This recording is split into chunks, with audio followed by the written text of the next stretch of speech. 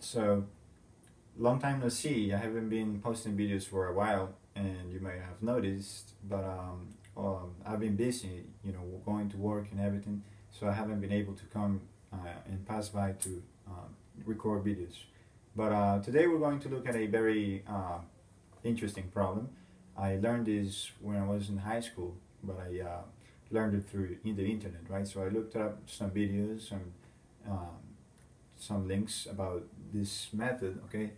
And it's Feynman's integral, okay? Feynman's method of integration, which is very cool, I think, to look at. So when you get to find integrals of this type or other types as well, you can use Feynman's integral. It's very elegant to do it, okay, compared to other methods. But of course, it's the long way, right? So it's not going to be good to do in a test. So it's just to, contemplate how beautiful, okay, this method is. But we're gonna look at this this case. This looks at like a very intimidating integral, right? It's like, okay, x to the big power over L log of x. I don't want to do it, right? So, but we're going to use Feynman's method of integration. Richard Feynman was a very famous physicist and mathematician who contributed a lot to nuclear physics, and he also participated in the Manhattan Project.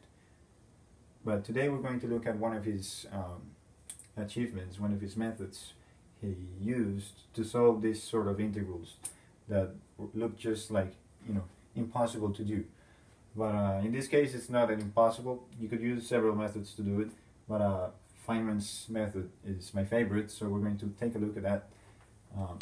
Feynman's integration, okay? It's also good to know that this method requires knowledge of Leibniz's differentiation under the integral sign. So essentially what you're doing is differentiating when there's when there's more than one variable under an integral, right? So if you have two variables, okay, multivariable function, and you want to differentiate that, you can differentiate under the integral sign, under specific conditions.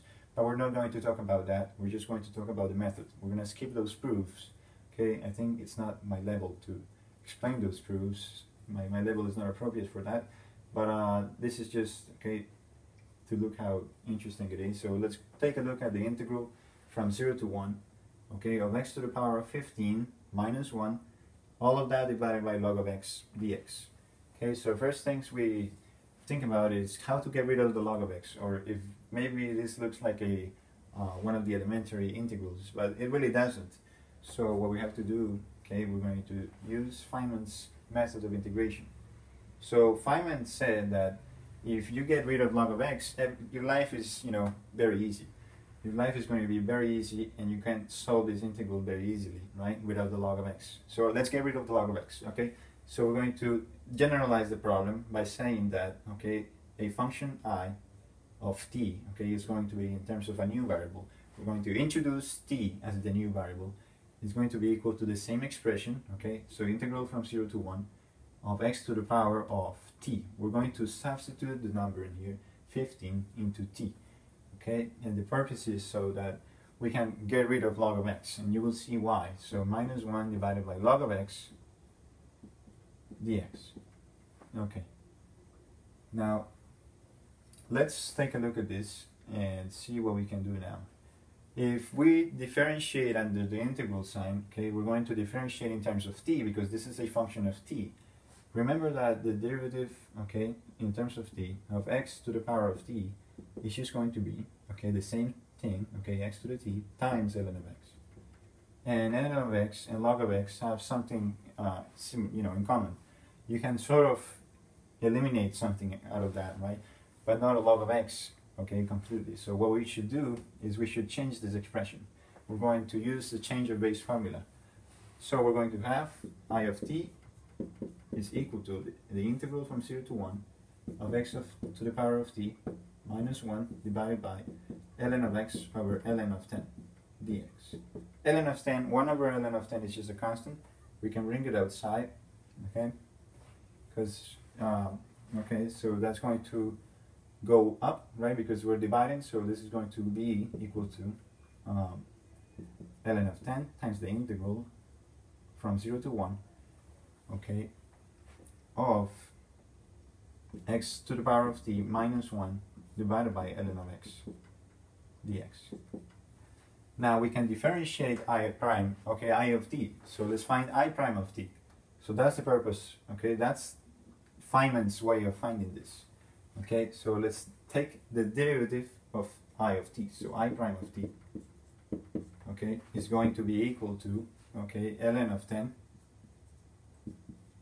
times the integral from 0 to 1, and then we're going to take the derivative inside of the integral.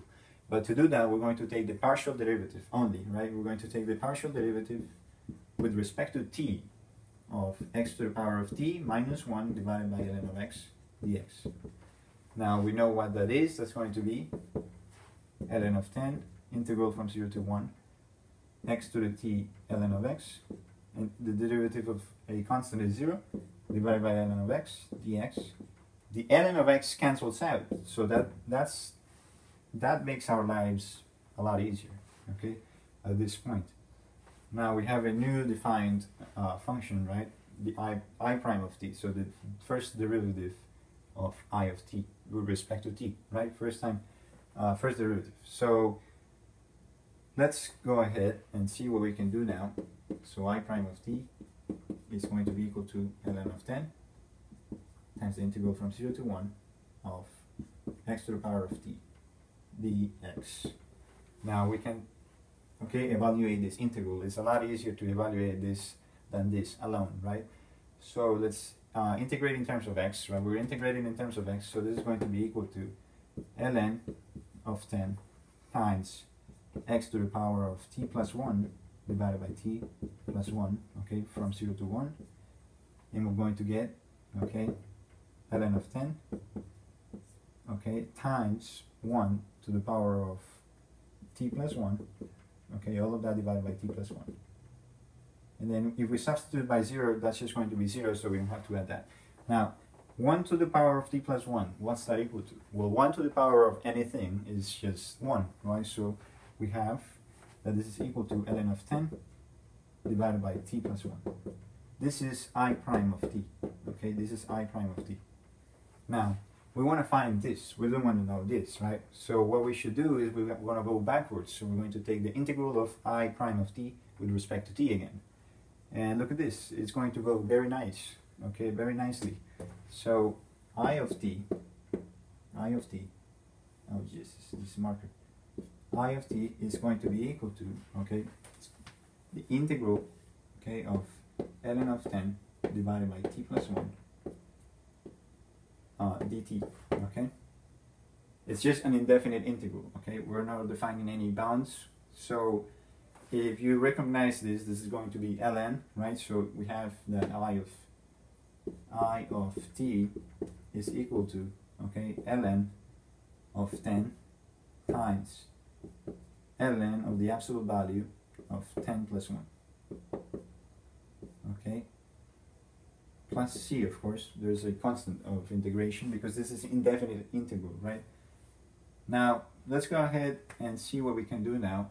Well, we know that when t is equal to 15, we have the original function, right? We have this, okay, this generalized function we established, right? I of t is this when t is 15, right? When 15 is, we change 15 into t. So let's go ahead and see if we could somehow find the constant c, because we already have our initial value, right? This is our initial value. So let's go ahead and find I of 15. I of 15 when t equals to 15 is just this, right? So integral from 0 to 1 of x to the power of 15 minus 1, right? All of that divided by log of x dx is equal to, okay, when t equals to 15, so that's going to be ln of 10 times ln of absolute value of 16 plus c. Okay, so when t equals to 15, that's not going to work out. because we're just going to get this, right? So how about we somehow get rid of this expression over here? But to do that, okay, we will have to make this equal to 1. How do we do that? Well, anything, okay, x to the power of 0 is 1, right? Anything to the power of 0 is 1. So how about we let t equal 0? So that didn't work out. So let's go ahead and try something else. So let t, okay, approach 0. So we're going to have I of 0, okay, is going to be 1 minus 1 is 0. So that's going to be 0 is equal to ln of 10, okay, times ln of 1, right, which is just 0, right? Ln of 1 is 0, so that goes away. So c is equal to 0. So we know that I of t is equal to ln of 10, okay, plus t plus 1, right?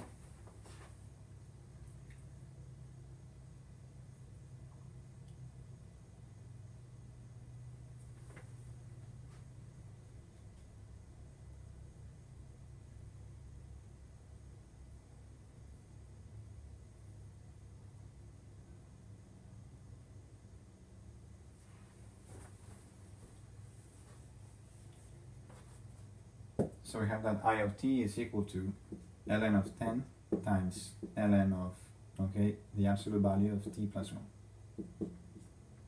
This is I of t, right? And we also have another expression for I of t, which is this over here. And we know that we're trying to find I of t when t is equal to 15, right? So how about we substitute 15 in here and see what this is equivalent to. So let's see what I of 15 is. So we have I of 15 is equal to ln of 10 times ln of 15 plus 1, right? Absolute value. So we have that I of 15 is equal to ln of 10 times ln of 16. Okay, so that should be the answer to this question. All right, so that's the answer. Yeah. So look at that. Integral from 0 to 1 of x to the 15 minus 1 divided by log of x dx is equal to, okay, is equal to ln of 10 times ln of 16. Okay, so this is Feynman's method of integration. I hope you found it interesting, okay? It's very elegant, okay, to show it. So I guess I'll see you next time. Thank you.